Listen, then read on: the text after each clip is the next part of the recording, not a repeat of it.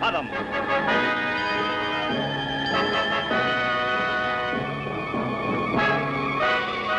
Find the hidden prize. The explosive lights seen in the sky have caused a deluge of frantic calls to the police and military switchboards across the nation. Tracking stations around the world are maintaining a constant vigil on the progress of the mysterious sightings. Here is another view of the fiery trail that flashed across the eastern horizon just before midnight last night. Photos like this are coming in from laboratories on all points of the globe. This one is from the Seacoast Observatory. And the Key Maximus oceanographic ship anchored in the mid-Pacific. In less than an hour, international communications by way of satellite and undersea cables brought a flood of inquiries from around the world. But they weren't all inquiries. Hundreds of witnesses reported falling airplanes, flying saucers from outer space, and speculation on the existence of swamp gas in the troposphere. No opinions have yet been released from official sources. Neither can they deny that something, an unidentified flying object if you will, did trace a fiery trajectory from the upper atmosphere to a landing on Earth. We will interrupt regular programs on this channel to bring you further news reports on this mysterious phenomenon. Today's news broadcast was directed by Ronny. Okay, that's it, gang. Back to work. How about giving him a hand to find that fireball, Skipper? What's the matter, Scotty? Not enough action in oil exploration? It don't exactly set the world on fire. That UFO might. Can't we volunteer, Captain? You too, Ronny. Look, our playground is here in the Arabian Sea, and unless your UFO drops on top of us, we're stuck looking for oil.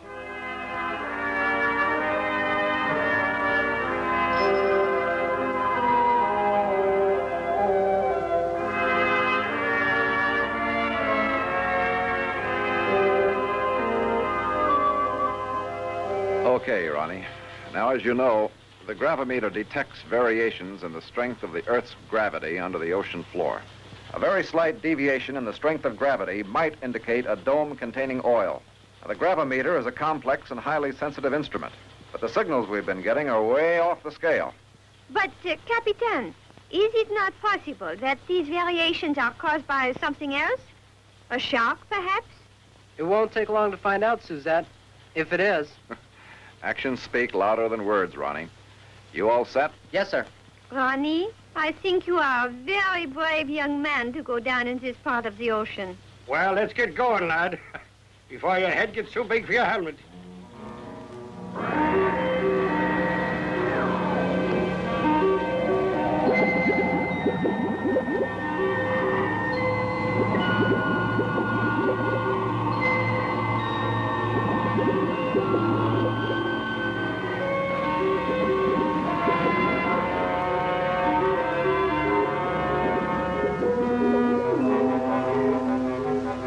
I'm over the gravimeter now.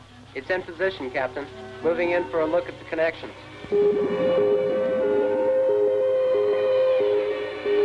Uh-oh. I think I've got it. The control panel cable has pulled loose from the main stem. Then he will need that special kit of tools. Aye, and Biff's the one to take him to him. Suzette, Wilbur. Oui, Capitan. Here you are, lads. He could fix a whole submarine with this little packet. Hello, Biff, my little cutie pie baby. We have a little job for you, my handsome cherry baby. All right, you two. Cut out the sweet talk. We've got a job to do. There. Does Biff not look so beautiful in his work harness? Bon voyage.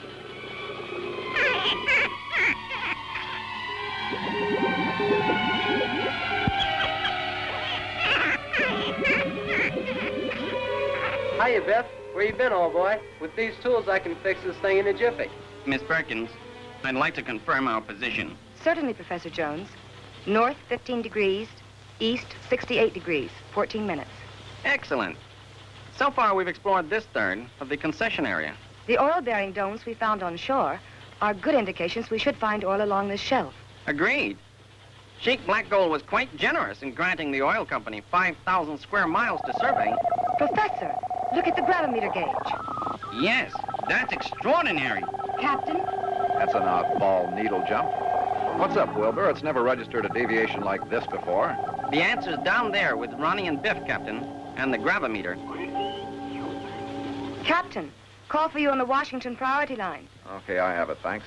Argonaut, foreign continental limits, Fathom here. Fathom mechanical here. I've got to see you immediately, urgent business. I'm on urgent business, Admiral. Look, this project is critical. If we don't make a strike in short order, Sheik Black Gold will cancel the oil company's right to work here. If we don't make a strike in short order, the whole free world could be canceled out. Take your choice, Fathom. All right, Maggie, what's it all about? You heard about the UFO that's causing the uproar? Yeah. It landed in the Somali Basin. That's all that's in your map. Somali Basin? That's a mighty big lap. Two of our Navy destroyers had the position pinpointed. Why don't they pick it up? I said they had it pinpointed, Captain, in sight. When they moved in to investigate, the UFO disappeared. When the Argonaut's gravimeter began to record strange readings, Ronny and Biff were sent down to find the cause of the trouble. As they work, they are unaware that Captain Fathom has just been informed that an unidentified flying object has fallen into the ocean not far from the Argonaut. Argonaut at north, 15 degrees. East, 68 degrees, 14 minutes. Stand by.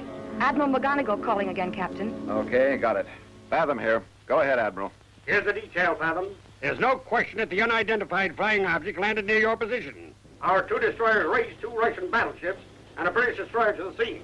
Our people got there first, but they moved in to close the object. It disappeared. No clues left in the water? A small patch of phosphorescent glow. Maybe a chemical leak. Enough to show it was moving east. East? Well, then it wasn't moving with a current. How do you figure that? Seasonal shifting of the monsoon winds, Admiral. In winter, currents in the Arabian Sea move west, not east. That's right. So the UFO was either towed away or moved under its own power. From now on, the code name for it is the prize. Our government can't officially investigate any more in that area. You can figure the prize as one of three things. A craft from outer space, a device launched secretly from Earth for some devious purpose, or a booby trap, maybe? Could be. You pick it up and explode an atom bomb in that touchy section of the world. That's it. Three choices. Yeah. So what am I supposed to do, Maggie? It's got to be us that gets that prize, Fathom. Grab it. Scotty, bring up Ronny and Biff. We've got some detective work to do. Aye, aye, sir.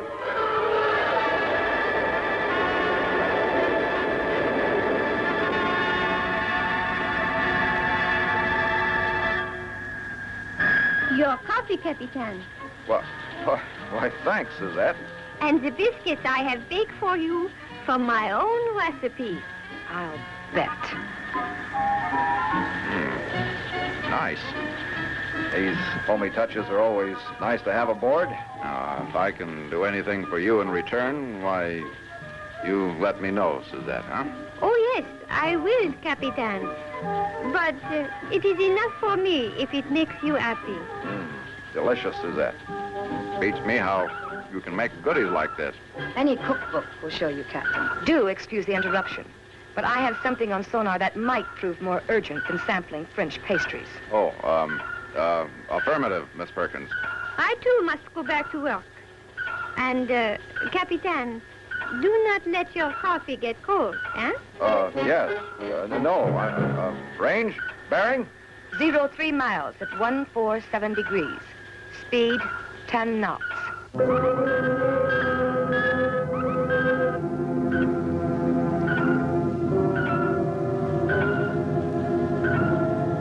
sure indeed, Captain. You want to run silent? Negative, Scotty. We're close enough to take her in pursuit. Let's go get it, gang. Miss Perkins, plot an intercept bearing. Yes, sir. Ronny, full right rudder to 147. All ahead V10. Aye, aye, sir.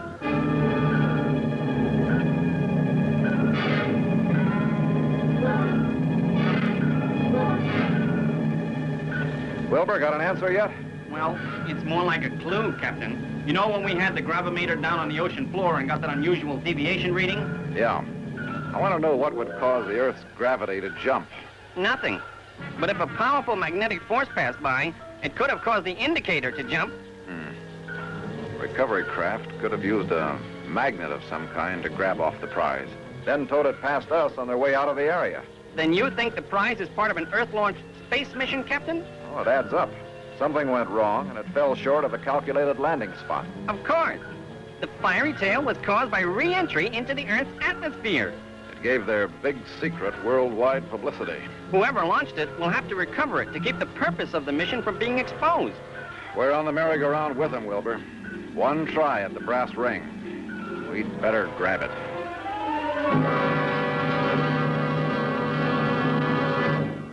Fathom and the crew of the Argonaut are trailing an unidentified flying object which fell into the ocean not far from their submarine. They have been informed it is absolutely necessary they recover this object before it falls into enemy hands. Steady as she goes. I see it up ahead, sir. Off the port bow. Roger. All back 2/3. Aye, sir. All back 2/3.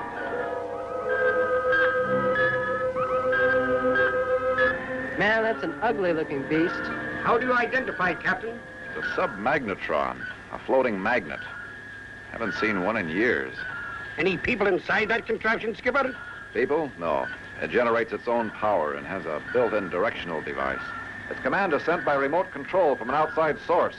A ship, maybe, or even another submarine. That cruising dynamo generates enough magnetic force to tow derelict ship wreckage and stray torpedoes, or even small submarines. Huh. And that's the prize we're after? Stuck on its back? That's it. That's our prize. Steady as she goes, Ronny. Aye, sir.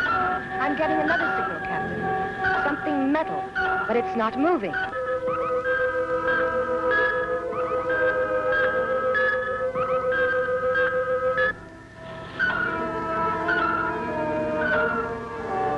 The submagnetron has come to a stop, Captain, near a giant metal object.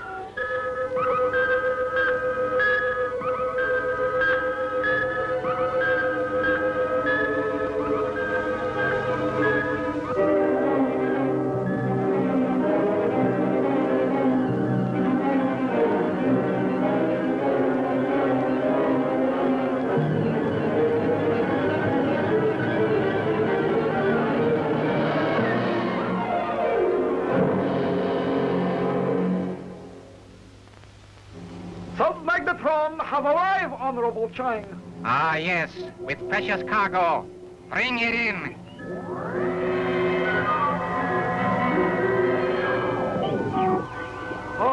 A new signal. Other craft approach. So, a trespasser. Send out tractor gun. Very good, sir.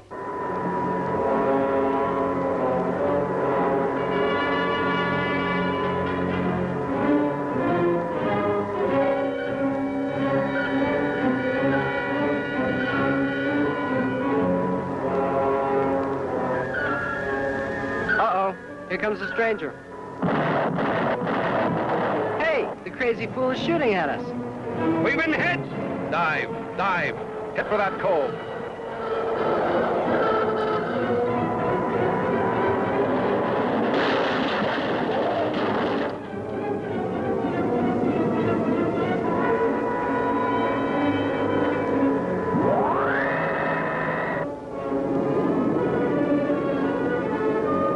Freddy, you all right? Give me a damage report. We're okay down here, Captain. Port stabilizer sheared. Damage on the port bow. How long will it take to repair? Can we get out of here? Negative. But we ought to have it plugged up in short order, Captain. 30 minutes at the most. Oh, that's 30 minutes too long. They're bound to come back and finish us off. Stand by to launch the Sea Dart. Aye, sir. That's very dangerous, Captain. We're safe behind this coral reef. What do you expect to accomplish from an aerial view? Yes, Capitan. The door is obviously an entrance to a hidden chamber inside an island. Just keep your delicate, shell-shaped ears to that receiver, Perky, and I'll let you know.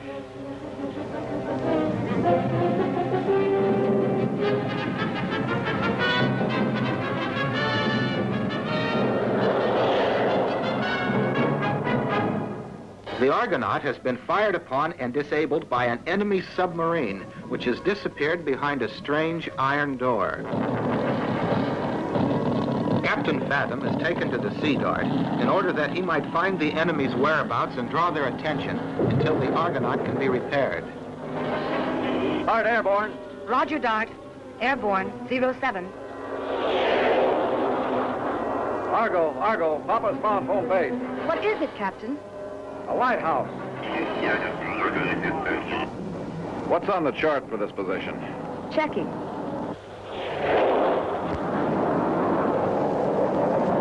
Here it is, Captain. I find a group of coral atolls. No large island, no other... Wait, it shows a navigation buoy. There's no lighthouse there. Repeat, no lighthouse. You going to believe me or the chart, Miss Perkins? It's a lighthouse, Captain. Probably abandoned and operation replaced by a boy. A perfect hideout for those creeps. I'll stay down on the deck to keep their radar from picking me up. Tell Pete and Freddie to hurry up repair on the Argonaut's bow while I figure out our next move. You better think fast, sir. We're ready to shove off. Pronto.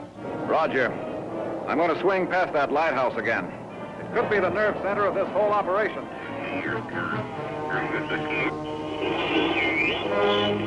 Honorable Chang, cannot understand the voices on radio. So? You have your lifetime to explain. 30 seconds from now. Radio are tuned perfect. They talk on the security frequency. Scramble word. Very clever. You got no ping on sonar? No blip on radar? Nothing, Master. No, nothing. Nothing? You say we hear voices of ghosts? Cannot explain, Master. Then you die, sniveling dog!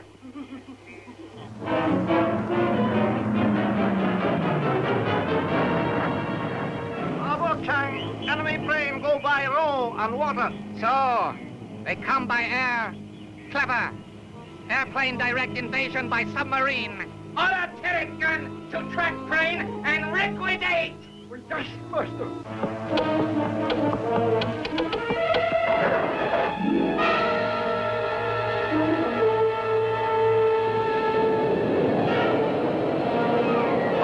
Argo, this is Dart. Okay, here's your move. Over. Argo standing by. Over. Scotty, get underway. Head direct for the big door. Wedge the bow inside. Ram it, sir? That's a solid steel door. I said wedge the bow end. They've got to open it first. They will, Scotty, when they see us approaching. Aye, you're right. Let that cannon out. You stay at the helm, Ronny. Take your orders from Scotty. Aye, aye, sir. Hot ziggities, we'll blast them. I've got a score to settle with that cannon boat. What about you, Skipper? As soon as Miss Perkins reports the door is open, I'll attack the control room in the lighthouse. My compliments on your strategy, Captain. Save it till it works, Miss Perkins. And Scotty, once you get inside, grab that prize and get out fast. Right. All right, you heard it, Skipper. Let's get underway. I'm going to come about now for another pass at the lighthouse. Do be careful, Captain. They're bound to have sighted you.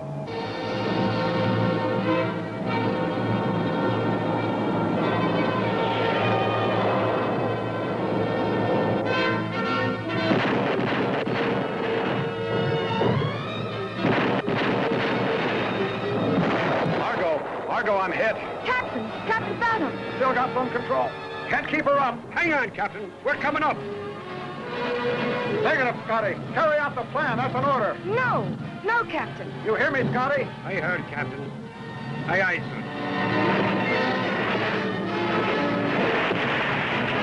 sir. Sea Dart have been shot down by the notorious Chang.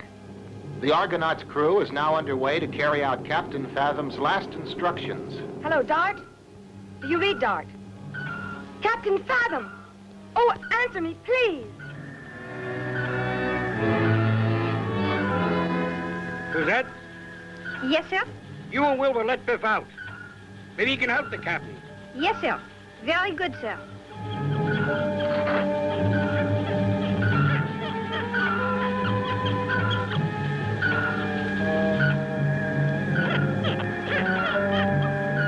The plan's working, Scotty.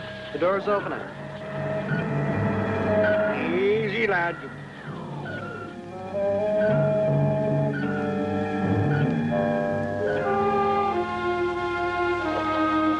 I can just get to the Dart's diving compartment before she sinks. Just a few more feet.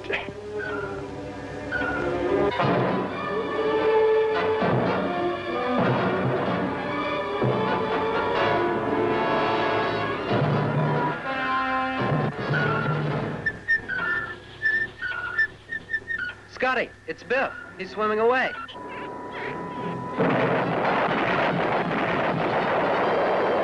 Get him out of there, lad.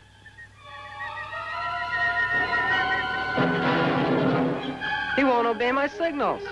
Blast it! He's nothing but a dumb animated fish. That's not true, Scotty. He's...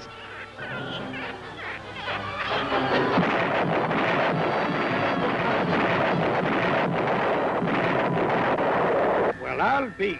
Look at that. He's drawing the fire away from us. Do me a favor, lad. What?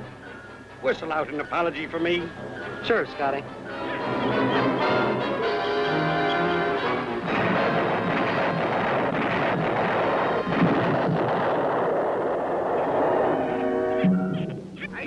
Hey, close the door! Big enemy submarine approach! We're stuck, so it don't work right.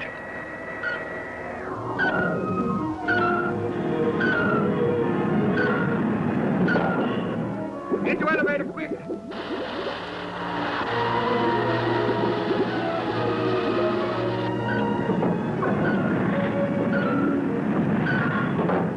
Help! Honorable Chang! Take elevator up! Quick, hurry!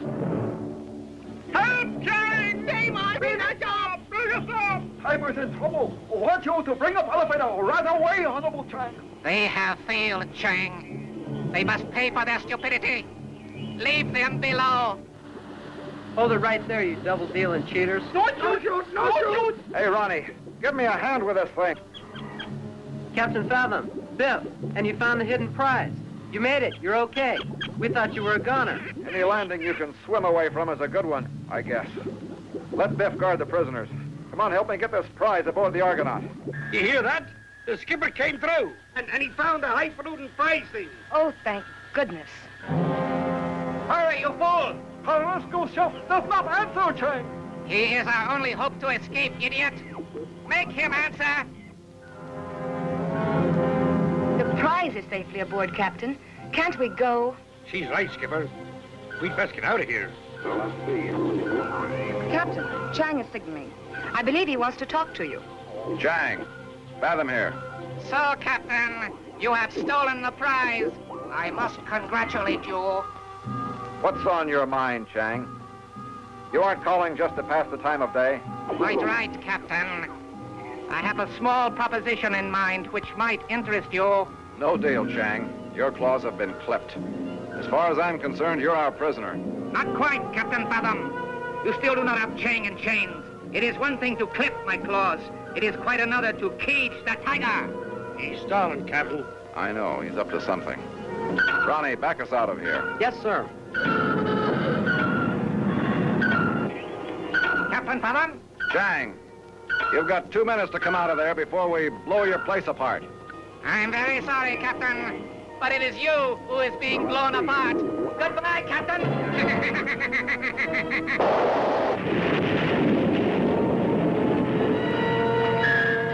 What happened? Chang just blew himself up. Here comes Biff, smiling like he's been up to something.